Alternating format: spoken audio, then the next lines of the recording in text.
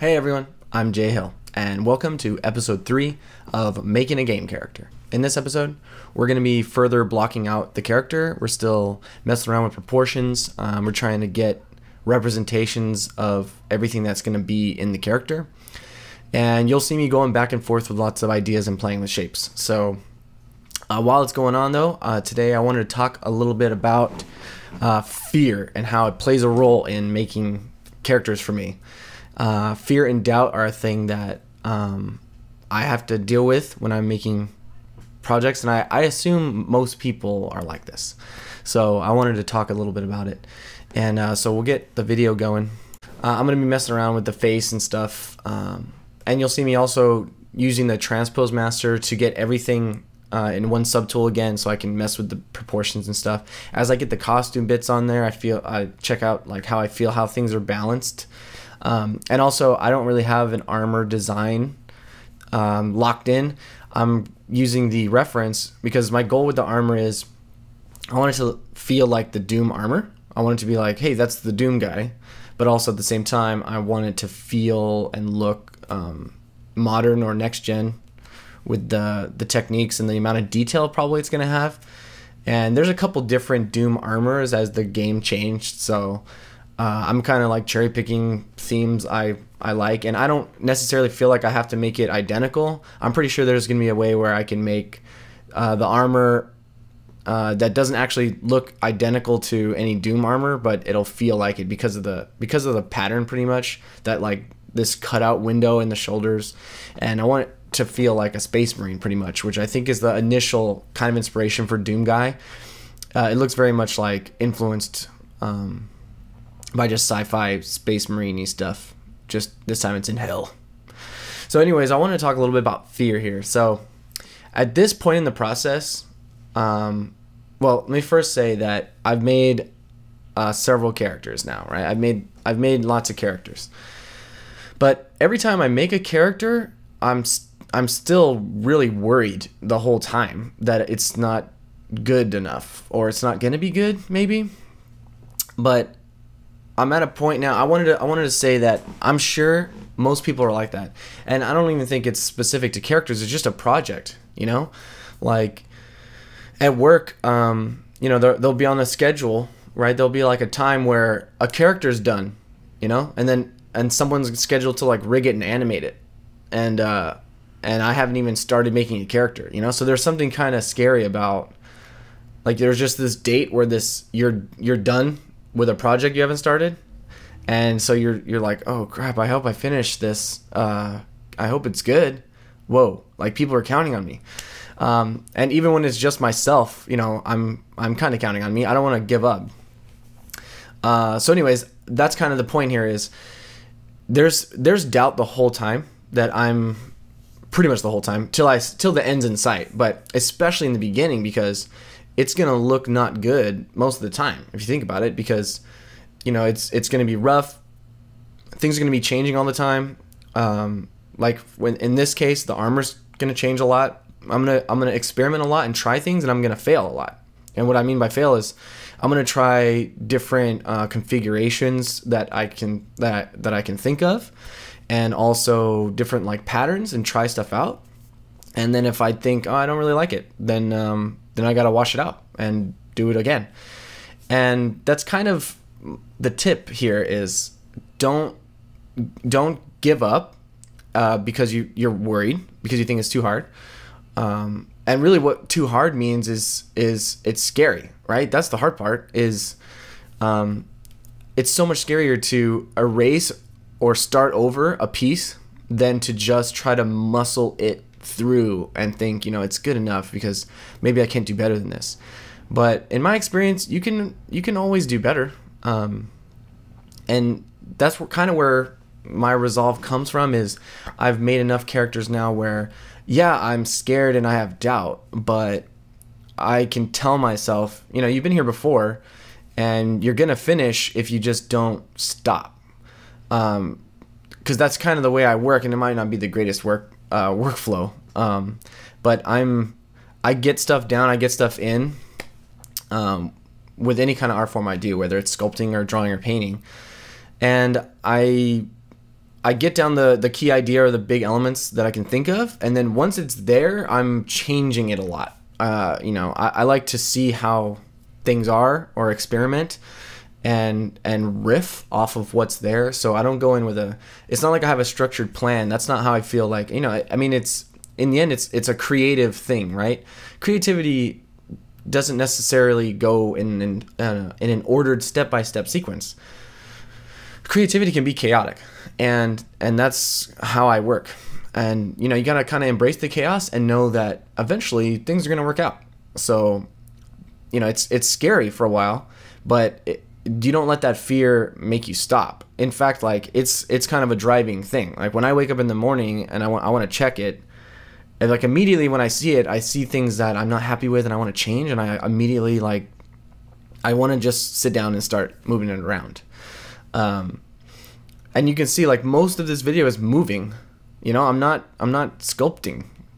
The sculpting comes later in the character process for me. Like, I'm blocking things out, and I don't expect any of the elements here to be the final element. I mean, everything will be rebuilt pretty much. The face is even not. I mean, everything's gonna have to be remade in a way where that it's functional. So this is all just representative, really. And I lost my own train of thought. But anyways, the point is, like, it's a scary thing to not know where you're headed. Like, to not be able to look at something and go, that's it. You know, you have to trust yourself. You have to tell yourself, it is kind of scary right here, but the way to finish is to not give up and to keep going. You just keep working on it until you're happy with it. And especially when it comes to personal projects, don't even, time is your friend, you know? If it takes you a really long time because you're starting over and because you're not happy, or, you know, in this case, like, say you're doing hard surface things for the first time, and then you discover a tool or technique, and that would make you even better, or you become more experienced, right? I mean, I remember in school, we would lose work. I mean, in Zbrush crashes sometimes, and you would lose work, and it's one of the things it makes me feel so bad when I lose work and I have to redo it. There's something about it where I'm just like, oh no, all that, like, even if it's an hour or two, that doesn't sound like a lot, but that hour or two, I'm just like, I'm just not happy with having to redo this thing. And you have that in your mind. You're like, well, it's probably not as good. You don't even remember what it used to be, but you're like, it's probably never going to be as good as it was. But even though that really hurts, redoing something, and you can do it just as an exercise. Like, you don't have to lose work, like I just said, but you could intentionally be happy with a piece and then duplicate it, or append a new thing to make a shape again, and then just hide the one that you want. And as an exercise, just try to make it again and see what happens. When you're done, then you can look at both and pick the one that you like. But most of the time when you do it again, because it's almost like you had a practice run, you know, it's like warming up for athletics or warming up for drawing or whatever, but you get those muscles in your brain working. You get, you know, where you're going around the UI, you kind of have a system now. So now if you just do it again, you're a lot better equipped, and you get right down to what's important, because you've spent that time noodling. So yeah, a lot of the time is going to be spent just wiggling things around and trying to, for me, the way I would say it is I'm trying to make myself feel good, or I'm trying to make the thing I'm working on feel good. And so I'm spinning it around a lot. I'm looking at it and I'm thinking to myself, why don't I feel good about this right now? And I try to see if I can find it, and then I'll test it. You'll see pretty soon here. I'm gonna make the knee pads smaller. So I'm making the knee pads smaller because the upper leg was thick, the knee pads were thick, and the boots were thick. So it was like a straight line, and I wanted some contrast there. I wanted a little bit of a rhythm. So I thought, well, instead of big knee pads, then if we do very small knee pads, then I'll kind of have a big section and then a small piece and then a big section, so that the knee pad breaks up these two bigger shapes instead of a boring shape.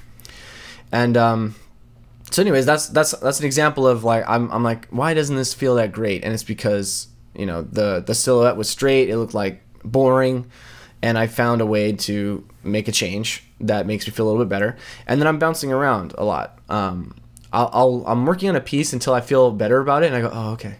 And I go, oh, over here, this new problem, blah, blah, blah, blah. And then I look at the whole thing, and I go, And you see I took off the shoulder pads right here because they were distracting. I'm like, these aren't going to be like the shoulder pads. And I'm like, I don't know how high they're going to be. So anyways, you can see that I don't have the answers, right? When I'm working right here, I don't know exactly what is going to happen, but I'm playing, and you have to trust yourself that it's going to be done eventually.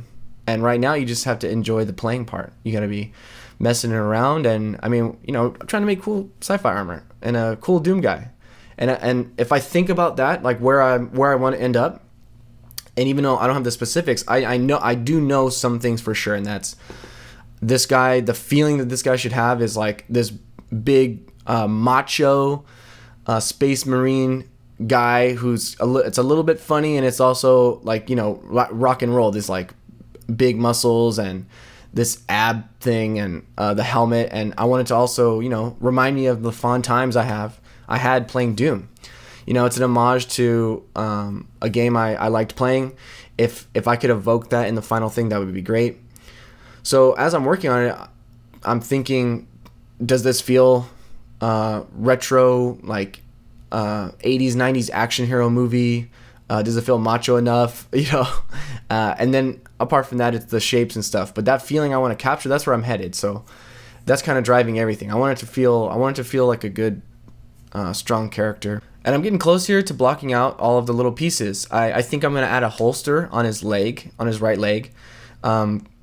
One, because it adds some asymmetry, it makes things more interesting. It gives me some stuff to do with the cloth to sculpt some wrinkles and stuff to make it, you know, just an interesting area over here and balance some things out.